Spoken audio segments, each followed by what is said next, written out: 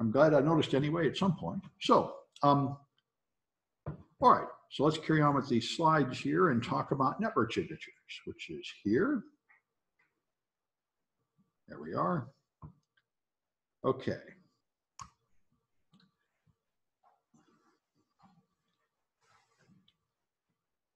I don't know why this thing is not listening to me. All right. And there. All right. So we all know the standard ways you protect yourself on the network with firewalls and routers. Old-fashioned generation 1 firewalls from 20 years ago would actually filter by IP address and port number. Now they're all layer 7, and they look at the whole URL and the protocol, so they can block things from BitTorrent and games and stuff. And then, of course, you can have DNS servers that protect you. If you use OpenDNS or one of the many other DNS services to protect you, then it has an intelligent analysis of DNS, and it decides if that DNS request is bad. This is why people got mad at Microsoft over Windows 10. Every URL you go to is sent to the Microsoft server, so they can decide if it is a known malicious URL, and then they will block you from going there, which is what OpenDNS would do, and most antivirus products will do this. This is a very common way to protect you. And there are various ways to do it. OpenDNS will actually redirect you to a page that says, this website has been blocked by your security policy. Other people will just throw them in a sink holder, so you don't get any resolution for that DNS, and then you'll get an error message accomplishing the same thing.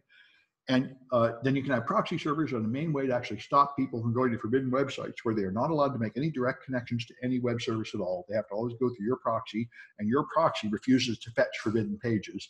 This is the best way to really block things, so then people really can't get anywhere unless they can get to a VPN or something. So anyway, deep packet inspection is what you have with all modern protection defenses like Palo Alto firewalls, IDSs, which in principle only detect bad traffic and don't block it, and IPSs that block it, and email and web proxies. So if you're trying to do instant response and you have an infected system, what is recommended is to analyze the traffic before you take the sample and put it in another environment, because quite a bit of it is intelligent enough not to run outside of its original environment. This is not that common, at least until recently, for Windows malware, but it is universal for Android malware. That's why if you take an Android malware class, you have to have a real device. It will not run in a simulator. They're all onto that. Anyway, so you get logs and alerts and packet captures from the malware in its original location if you want the most accurate stuff. And that's, of course, the most accurate. So you'll get real traffic about the real communication with the command and control server and the real protocols coming back. And if you just passively record real traffic from a real infected machine, then there will be no way for the attacker to know you're doing that. If you do it correctly, which is you configure a sniffer on a network tap at layer 2, so your sniffer does not have an IP address at all. It just gets a layer 2 MAC address. It gets a copy of the packets sent on by the switch, and so there is no way for the external attacker to ever know it's there. That's what you should do. A question on that is, so the malware clip is resident in the network. How does it sense it? Well, because how does malware you have in an isolated environment know that it's in the lab environment? Well, in a lab environment, if you are an American company, you typically infect a virtual machine and you just let it phone home to the real command and control server. The Germans were horrified when they heard this. They use INET SIM. They use a simulated internet, so it doesn't actually get to the normal command and control server. So they get less precise measurements, but it is safer. But what most American companies just do is, sure, fine, spin up a virtual machine, let it get infected. What's one more bot? We just want to see what it will do. And the problem is then, of course, your network will be put on blacklists as having infected machines on it and stuff.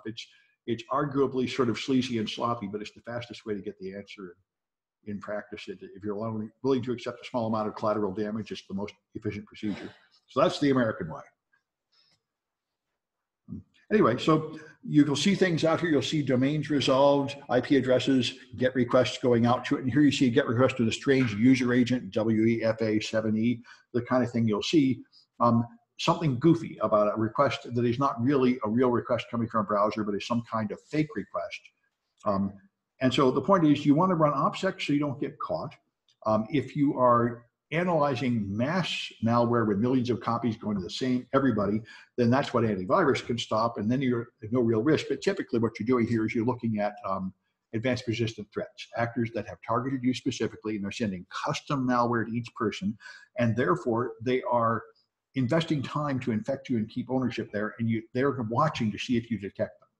So you don't want to let them know you've detected them. So they need operational security. And so they'll send a spear phishing email, but all the spear phishing emails are different. All the links have a different item in the URL, so they know who did it. And they'll know if it actually clicked on some location other than the right geographic area.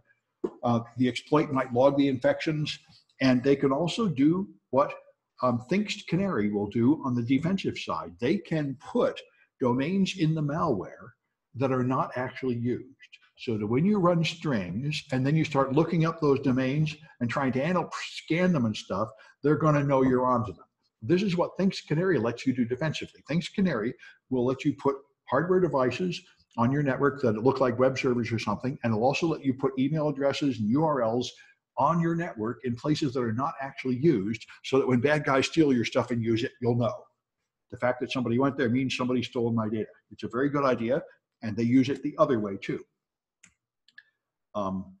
So if you want to avoid getting caught by these things, then you have to use indirection tactics. You can use things like Tor so that they can't tell where you are. Now, of course, they can still tell you're coming from Tor, so that might shut you off. Use a dedicated VM with a different internet connections to make it different. Use a cloud machine. This is big for attackers, red teamers, blue teamers. Everybody puts everything in the cloud. Malware in the cloud, Amazon or Google cloud services. That's the way I do everything these days. That's the way everybody does everything. Whether you're a good guy or a bad guy, it turns out to just be awesome to put everything in the cloud. Good, bad. At the end of the day, it's the man or the woman, the man or woman with the cloud. It's an old saying that good, bad, all that matters is the guy at the end.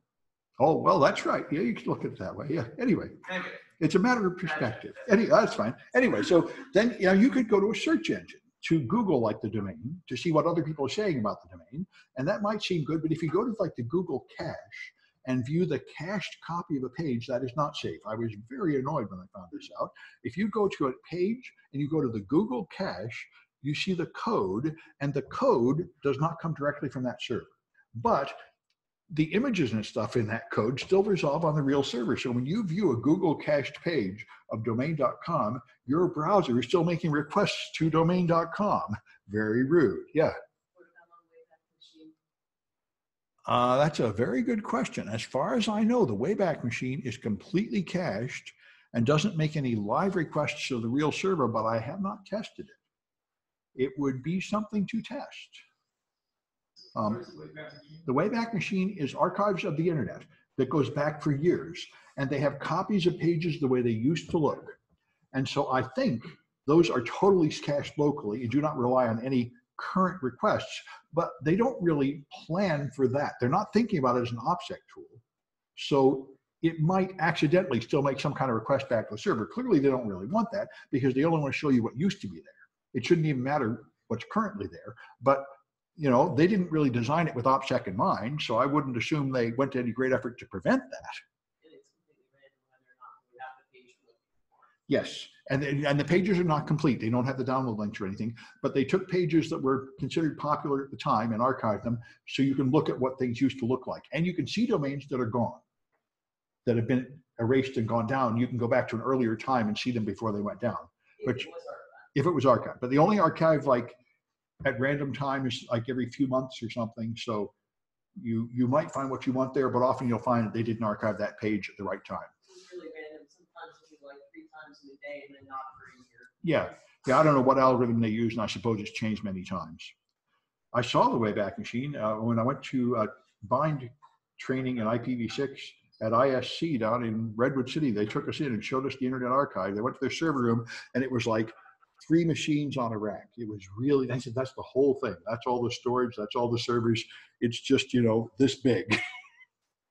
Now it's in San Francisco, and they take volunteers and they have tours and everything. I've contacted them a few times saying if they should come to the job fair and take interns, but I can never get anybody to talk to me. But they're around, and they're highly respected, and they have public events and stuff. So if somebody wants to hang out there and find out what's up, we could probably start placing student interns there. I think we're going to have to make a personal connection with them, though I haven't been able to reach anybody online effectively. Anyway, so DNS records are enormously useful. There are a bunch of paid services. The most famous one I hear about these days is Recorded Future, that analyze DNS records and collect them, because you can find out what's going on by analyzing DNS records. You can find out where domains used to be. You can find out what other domains are sharing the same IP address. You can find out who owned the previous domains. And this is how they caught a lot of online criminals, because there was an earlier time, like years ago, when they used their real name in a registration. Then they went to a life of crime and put in fake name, but there's still a trail, the same IP address, similar domain name that you can follow back. So these records are quite valuable. Now, you can get current lookups with things like Whois, but what's more useful is to have an archive of historical lookups. And there are a bunch of websites that have that, although most of them are not free. And so Whois and Dig show you what's up there now, but technically they may expose your IP address, although they should only be asking your ISP, but and there are websites you can go to that will do it for you, where it will do a dig, and therefore the traffic should not be coming directly from you. All right, and there's other ones like RobTex. This is one of the many services that will find out what other servers are on the same machine, the same IP address, which will often help you, because scammers usually run like 100 scam websites on the same machine. And even if yours looks okay, the others are things like, you know, Viagra for cheap or something obviously spammy, and you can tell they're bad guys. And they'll also go look to the main public blacklists. There are several huge public blacklists which are used by email servers to make sure they're not delivering email to bad domains. And the thing that happens is once you're on that list, it's hard to get off. I keep getting on them and then getting removed. There's amateurs keep flagging my site as a malicious site, and then other people take it down. So every few days people say, I can't get your page, my firewall, my authorization is blocking it. And then a few days later it's better, you know, because I guess I'm dangerous and edgy. Anyway, so here's what I did. I looked up 147.1.0 City College domain and found a whole bunch of City College machines on there. So you can go to RobTex and it will scan the domain in its archive of DNS records to tell you all the machines that had a DNS record pointing there. Most of these machines are no longer still up, but at some time there was some server using that public address. Anyway, then there's DNS loggers. This is passive DNS monitoring. I just heard a very good podcast from a guy that did this at the UK. There were two people in the UK government that were given the job of securing the internet in the United Kingdom with no instructions at all. So he said, what do we do? He said, I don't know, we're not sure. Do whatever you think is good. So they started just recording passive DNS lookups and recording all the domain names people went to, and they found all the malicious domains and they started taking them down. I've done this myself, actually. If you contact a hosting provider and you say, take down this domain, they said, some of them said, well, you need a court order. And they said, no, we don't need a court order, which you totally don't. They're violating your terms of service. I don't need a court order. And in fact, what they found is the companies like ICANN that hand out domains, in fact, have a generic agreement. When you purchase a domain, you do have a generic agreement which says I'm not going to put criminal sites on there, so that you don't need a court order or anything. They've already agreed to something. They were able to just sort of convince people to take them down until they were taking down tens of thousands of domains per year. So anyway, it can be done. I did it a few times. So I got a few cahoots here, but the UK government paid these guys to do it for years, and they were pretty successful at it. I just tried doing a few that were doing things like phishing City College emails and passwords and stuff. But, aha. Different music, perhaps? Christmas music? I'm not sure. Perhaps it's Christmas music.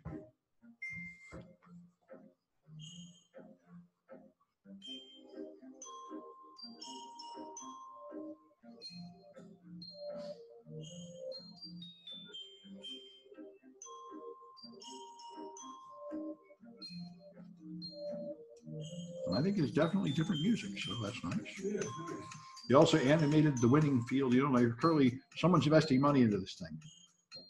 They're also begging for me to pay for it a little bit more vigorously than in the past, which I'm not doing, but still. what? When I use it, they keep popping up pages saying, you want to pay for it? You want to pay for it? How much you pay for it? Then at the bottom, there's a little, no thanks. You know, one of these days, they're going to like make you pay for it.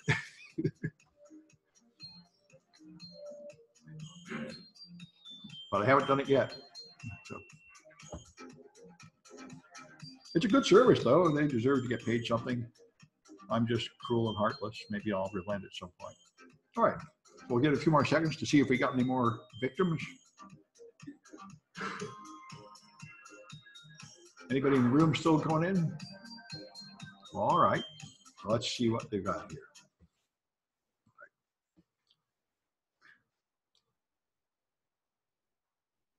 So, which one will log attacks but not stop them?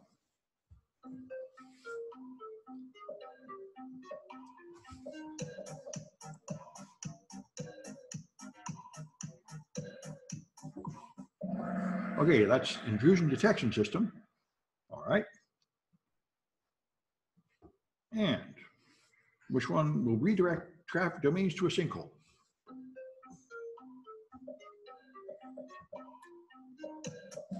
That's your DNS server. Nobody else would do it. The router won't do it. I do that with ad servers. Yeah, but not in the router. Not in the router. No. Yeah, not in the router. Yes, that's true. A lot of people do. Yeah, yeah. All right. You do it with Raspberry Pi too. All right. So, which device filters traffic based on packet headers, or at least it used to? Oh, okay. This one still does. Fair enough. That's right. Routers can do packet filtering, which is the first generation firewall. They can just throw away packets based on header information. This is the primitive activity, which is hardly even worthy of being called a firewall, but routers can do that. All right. And which one of these will best conceal the location of a host?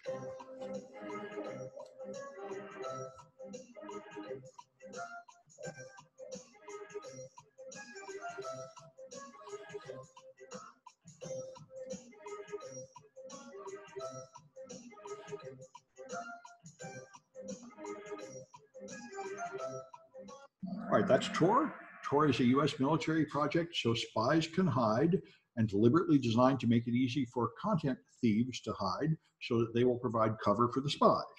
So the main purpose of it is to hide your physical location, and that's what it does. What's the central point of administration for a botnet? Okay, command and control center, good, all right. So now we get the glorious animation. Not a palindrome, that's not exactly helpful.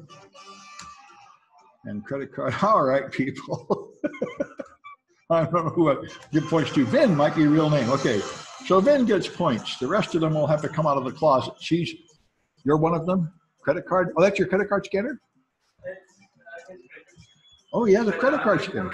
Oh, good, good. Well, let's totally, you know, I went to DEF CON and Major Malfunction was there, and he had a read-write head from a cassette tape driver, masking tape attached to a pen, going into the sound card of a laptop, and he cloned an audience member's credit card right there on stage. It was bloody awesome. That's all you need, a magnetic read-write head. And he took like a BART ticket and he put somebody else's credit card on it and had a credit card that worked. So anyway, so this is there for Caitlin. And I don't know who these other people are, but if palindrome comes out of the closet, they can get their points. Other than that, they can ignore it if they so choose. There are some people that already have enough points, they don't care. So, all right, so then you have content-based countermeasures. Snort is the standard. Snort, when this first came out like 25 years ago, people thought, that's it, we're gonna solve security, this will fix everything. And of course, it wasn't that great, but it is pretty great. So it can just take a expression and perform like a grep on the network packet and look for any pattern of data anywhere in the packet and decide whether to take it or not. And so you write these goofy looking rules that have a message to put in the log when it finds one, and then some clue with basically a grep thing to tell it what it's looking for. This is looking for carriage return, line feed, user agent, we FA7E. So it's looking for anything that contains that string in it, and that makes it part of the botnet, which is fine. And there's a real art to writing these rules. You have to, like most grep rules, you can write a really complicated rule and then it really slows down the whole thing. So making a rule that stops the bad stuff and doesn't have false positives and doesn't slow down your filter machine too much is quite an art. So now this one here, if you run the malware several times, you see the URL is not always, the host, the user agent is not always the same. It always seems to start with WE, but then it has some random characters. So you might need a smarter rule to catch them all. So anyway, you can do dynamic analysis to see what real infected machines do and use something like INET-SIM to, or you can try and send it packets to drive the malware down special places. You can do static analysis of the code. There's lots of ways to try to find out what the malware will do under all conditions. There are examples we've been through in the malware analysis class where there's real examples where there are bots that will infect you, and then they will do something like look at the language on your machine to decide whether to really do a bad thing or not. This is very common of Russian malware because the Russian government will protect you if you sell hacking products openly. They will totally protect you as long as you do not attack targets inside Russia. Then they'll arrest you. So a lot of people know to write their stuff so it will not attack people inside Russia. And of course, all the military malware, like Chinese government, will not detect ones inside China and so on. So it is a routine activity that it has a target detection phase that decides whether to be malicious or not. And so if you run it in your virtual machine environment, it might not detect that as a target, and then you won't see the real malicious activity. So you can spend a lot of time analyzing, like analyze all of the code. You almost never need that. It's usually a lot easier to just get close enough where you understand the communication method in enough detail to write signatures. You have to define your goals. Knowing everything about malware is probably not what you want. You probably just want to know how to detect it, how to pick up, how to clean it off, and how to figure out what damage it did to reverse it. That's all you really want. So anyway, it'll typically communicate by making fake traffic that looks like real traffic. It will look like HTTPS or HTTP or DNS, but it's not really. And then they have a server at the other end that receives that stuff and sends a response. So typically, the general rule, at least at the time they wrote your book, was it used HTTP for beaconing. These days, I wouldn't be surprised if it's moving to HTTPS because almost everybody is HTTPS now. So HTTP is probably not the best way to hide your traffic, but it's certainly easier because you don't have to handle a certificate or anything. Anyway, so you can also send information with DNS requests. So you'll just send things like a get here, and the get will have something like a user agent full of a long string of base 64. You can put encoded data anywhere in the request. And of course, that is not something a normal browser would make, but it will pass through the firewall and it will not be logged as like suspicious traffic or anything. So this is a common way you send commands from the command and control server and stolen data back from the client and so on. And you can, so a lot of malware use strange user agent strings that were predictable, things like back orifice and stuff, so you could just look for it. Here's what a normal user agent looks like. It always has this stuff about which version of Mozilla it's compatible with and so on. But this malware here would have alternate between a few of these to defeat detection, so it looks like various old browsers. Another thing they'll do is have a real web server where you send a GET request and it looks at some code to know you're a bot, and then it sends a web page back that includes code hidden in like a comment tag. So your normal viewers will just see a web page. The malware will know that in there is my commands. So this one has this thing called add serve, which is the keyword, so you can detect it by watching for that. Client-initiated beaconing is what you almost always have because everybody's behind network address translation, and for that matter, Windows firewalls. So you cannot send unexpected traffic from the outside. You have to send it from the inside. So the infected machine phones home, and that's what you'll see.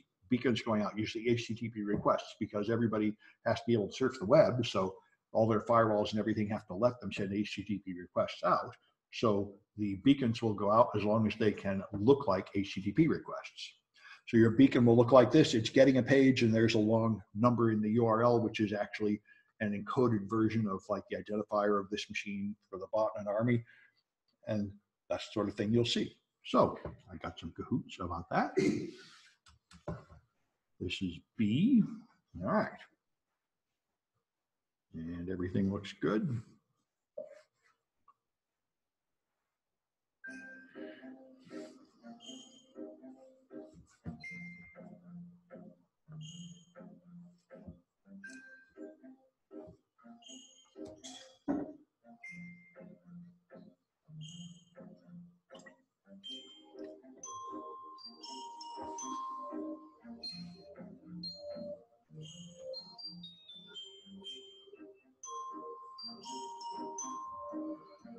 What's this?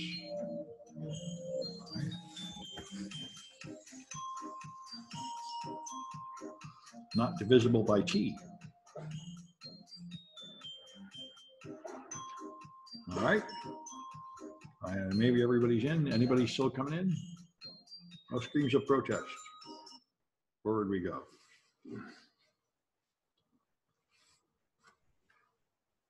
So, a field in a request header.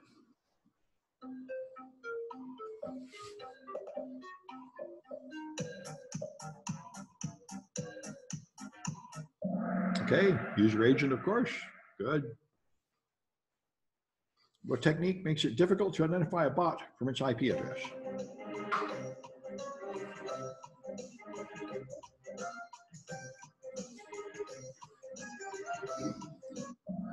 That's the problem with NAT. Many machines have the same address. All right. What protocol is most commonly used for beacons?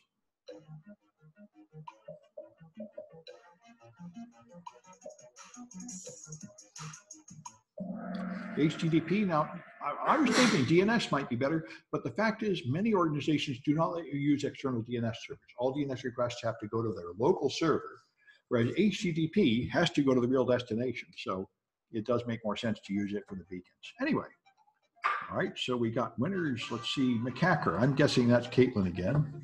Good, okay. Not divisible by T. I don't know who that is. And Vin, all right, good. So, good. Then we're all right. Not not a palindrome, either the same person, but they're not getting their points unless they come out of the closet. So, all right. So let's carry on here. All right, so here's the internal Windows API calls. This is how Windows software works. You call functions. Now, the original thing, all the internet came from Berkeley. Berkeley Standard Unix is where it all started. This is what created the internet, and they invented this stuff here. Sockets, connect, send, and receive. That's the basic thing that used TCP/IP to transmit data. And Microsoft ignored it for a long time and eventually got on board. Apple ignored it for a long time and eventually got on board. They had their LAN protocols and they didn't think the internet mattered. And so the first generation of internet connectivity was all just copying Unix source code and using Unix conventions. And that's what this stuff is. So that was the original WinSock API. This is the original raw internet called raw packets. And later on, as Windows decided to really get into the business of using the internet, they wrote their high-level ones that would do like internet read file, internet write file, that is a higher-level library. Either the WinIDET IPA or the COM interface has these higher-level commands, and it's not expected for anybody to actually use raw sockets anymore because it's a lot of extra programming, but it is an option available, and malware authors often use it just to hide from normal developers who only know how to use this stuff and wouldn't waste their time with raw sockets down there. So you'd use normal malware, use something like Internet Open and HTTP Open requests, and you then have to generate the URI. This semi-random number will be generated any way you make a random number. Typically something like the clock, system clock or something is used to get a number that you can treat as a relatively random number. So you can use hard-coded data. You can get information about the host and whatever you have, keystrokes, various ways to get identifiers for the machine or random numbers. If you use hard-coded data, then you've got a problem because then you're stuck with it. Once someone's infected, they already have a URL. This is what happened with WannaCry. WannaCry had a hard-coded string of the command and control server. So I think Marcus is the guy that found it in Britain, and he turned off WannaCry by buying that domain. So that's the problem. If you have a hard-coded command and control domain in your malware, then you can't change it when somebody takes over that machine, your host. So anyway, so if your author uses the low-level network sockets, then they have to write the whole handshake protocol and the whole HTTPS request. And in that case, they're likely to make a mistake or not do it exactly the way a normal high-level library will. And that will mean their network traffic will be distinguishable from normal network traffic created by real browsers that uses the easier high-level protocols. So you make here's one example of the URI, you have random bytes and then the first 3 bytes of the host name and then the time, how you'd make that long semi-random number to try to identify a bot. So if you wanted to write a rule to find it, you could write a grep string that encodes that whole thing, 4 random bytes and then first 3 bytes of the host name and then the time. You could make a rule that looks for exactly that pattern, but if you did, it would be really slow to do all that work. But that's a signature. This is what a snort rule would look like with all that complexity in it. every location lists all the options of the numbers that can appear in that location. And technically, this will find that pattern, but it's not the smartest way to get the job done. So another thing that would be better, like we say, is look at this add serve thing. You're going to get a start comment mark, then add serve, then some random junk, and then the close comment mark. So you can write various rules that will look for that pattern. You look for the opener, the text, and then the close. This is how web parsers work. They find an opening comment. They know to ignore everything in between until the closing comment and not bother displaying any of it. So the malware has commands like sleep and so on, and it just has a base64 translation and what it does. And so it's sending these commands in to the bot. And so you could, these are 5 possible commands, and you could look for exactly those strings. And then you will only find it if this malware is sending exactly that command to the bot. But of course, if the malware changes in any way, it has a new command, you won't find it. So just looking for these 5 exact matches is probably not the smartest solution. You could have the more general one that will accept any kind of base64 in the middle and find it. That's pretty good. Anyway, there's just various ways to do it. So you can see user agent and accept always appear together. So here was one with a user agent and an accept string, but no refer. And real browser traffic always has all the headers, whereas simulated traffic made by a programmer might skip a few headers. That would be an easy way to catch it. The Al-Qassam cyber army that brought down American banks for about a year, about 6 or 7 years ago, to punish them for a YouTube video insulting Mohammed, had a whole series of these mistakes. The earliest version would just send a GET request with about 100 capital A's in a row. So there were like 14 waves of attack, and the first few were incredibly primitive and easy to block. And every couple of weeks, there would be a new wave that was smarter. They were making it smarter and smarter and smarter. And if you went to the hacking conventions, there were secret talks where you could learn the right signatures to block it. All the banks paid security experts to keep writing snort rules and firewall rules to block the latest wave of attack. And they tried to keep it from being public knowledge because they didn't want the attackers to know they were onto them for as long as possible. So anyway, as the attackers, the attacker has to write command and control code to live on the server, which they've also hacked and stolen. They don't really own the server. And then they have to write spreading malware that affects the targets. So if you understand what they're doing, you can choose a indicator of compromise that is intrinsic to their packets that they cannot change until they update both sides. That would be the best thing to do. Otherwise, you'll find that your indicator of compromise goes out of, becomes ineffective as soon as any update is made. So you look for things like a user agent identifies bot traffic. The server's looking for that to know it's a bot. The client has to put it out, so they can't really change it until they update both sides. Looking for other defects in the traffic are good. And you know, just like anything, the more you understand the process, the more likely you're going to succeed in writing a simple rule that runs fast and accurately detects the infections.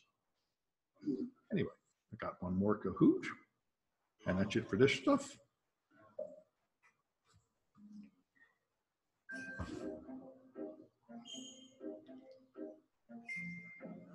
See anybody?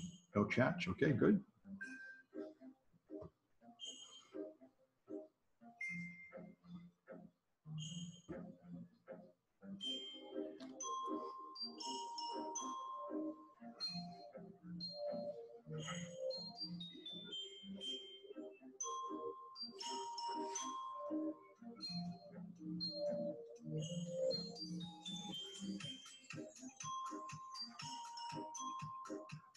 All right, I'll give it another 5 seconds. Somebody still coming in? Aha, people are coming in. Okay, good. Oh, all right, I better wait a little more.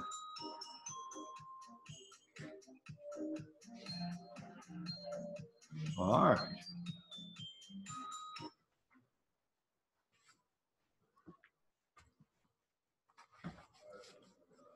All right, so which API has the internet open URL function?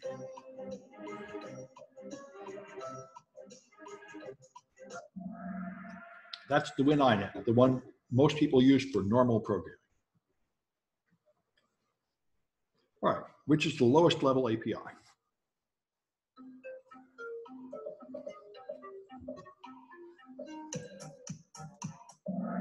That's WinSock. There's this, used to be this website called Two Cows, the ultimate collection of WinSock software.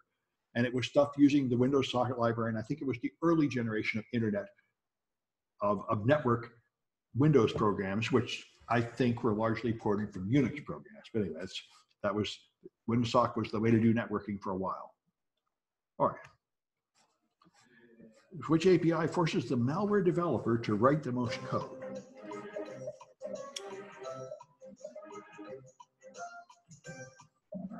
That's WinSock. If you've done the Violent Python that I used to teach, you learn how to write raw sockets in Python, and it is pretty finicky. You have to write a bunch of junk, and you can see why it's not very popular. All right. Have you ever done COM objects stuff before, Sam? A little bit, not very much. I've done a little multi-threaded stuff, but not much. There's a lot of annoying code. Oh, there is, yes. I got Louise and Ken Tan. Especially if you're writing non-C++. And Vin. Good. Yes, yes. Well, one thing I did, there was a Easy CTF had a challenge where you had a RSA key that was 1 million bits long to crack, and I cracked it easily. And then you had to decrypt the message after you found P and Q, and the decryption was going to take 8 days. So I spent time trying to write multi-threaded Python, which did not help. And then I found a faster Python library that got it down to like 2 days. So then I was able to do it wrong once and still had enough time to do it right once within the 8-day duration of the contest. But it was made from companion primes. That's about the only thing it could be. The P and Q were close together, so all you had to do was tie numbers near the square root. So the very first time I tried, I quickly found P and Q, but after that, the job wasn't over yet. There was another one in an early generation of Pico CTF that was really annoying.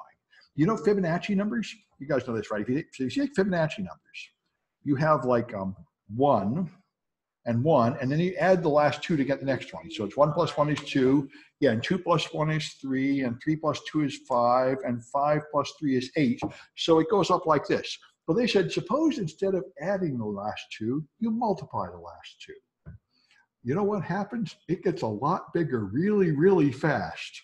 And they had another one like that too, where you take, I think, this one to the power of the one before it or something. Anyway, all you had to do was figure out like number 20 in one of those sequences. They said, this is going to be a test of your hardware. And they were not kidding. I couldn't find a computer anywhere that could handle those numbers at all. I spent a while trying to do it. They said, man, that sounds like a simple problem. You're going to find out. That's not a simple problem at all. And I found libraries. They said, Python can handle any number, no matter how big. So I tried to do it in Python, and man, in principle, Python can handle it. In practice, there was no hardware that would ever get there in any reasonable amount of time that I could find. Anyway, yeah, this is Fibonacci, but they made modifications to Fibonacci. The simple little modification makes it essentially impossible. There's another one, when I was an undergraduate, one of my pals did the Ackermann's number. And Ackermann's function is famous for recursive programming. And the way it works is something like this. It has 2 numbers. You have Ackermann's of ij. And the rule is to calculate Ackermann's of ij, that equals Ackermann's of I, Ackermann's of I, j minus 1, something like that. So you have to take 1 and then run it through the function to get the index for the next one. And he tried to figure out Ackermann of 5, 5. And this took like a whole day of processing on the fastest computer available, a mainframe, to do it. It is designed to be very, very, very difficult to figure out, where the number of steps to get even up to a small place like that is enormously huge. If anyone wants to see it, this is a famous computer programming challenge, Ackermann's function. Used by, yeah, that's it, the Ackermann function. This is what you do to give people, it's a incredibly difficult problem that is very easy to express and very hard to calculate. Every step requires a geometric number of calculations of lower steps or something. So anyway, all right, so I guess that's it. I'll stop the recording and I'll stick around in the classroom for a while to see if anybody wants help here.